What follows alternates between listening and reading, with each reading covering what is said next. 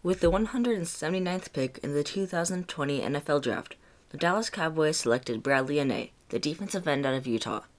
This fifth-round pick will be the steal of the 2020 NFL Draft. Here's why.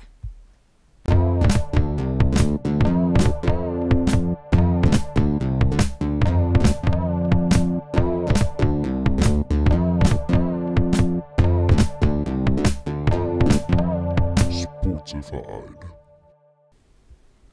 He was projected by many to go third round or above, but Bradlee Anae fell to the last pick in the fifth round, where the Dallas Cowboys snatched him up. First off, Anae explodes out of his first step. That's exactly what teams are looking for in a modern defensive end, like Aaron Donald, J.J. Watt, and Joey Bosa.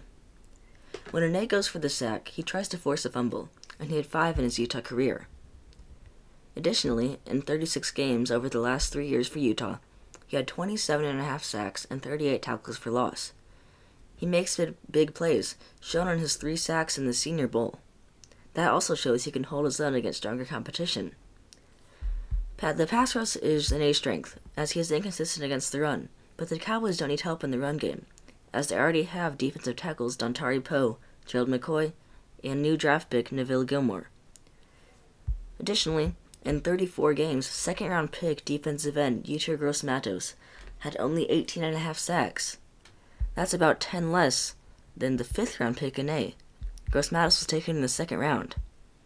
The biggest knock on Bradlee Anae is his 4.93 40-yard dash time, but Anae clocked in at 18.88 miles per hour.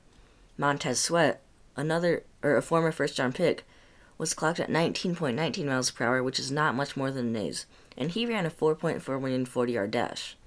Anae is definitely faster than he seems. Bradlee Anae could be the steal of the 2020 NFL Draft. Thanks for listening to Sportsified News, and check out our website at sportsifiednews.wixsite.com/home.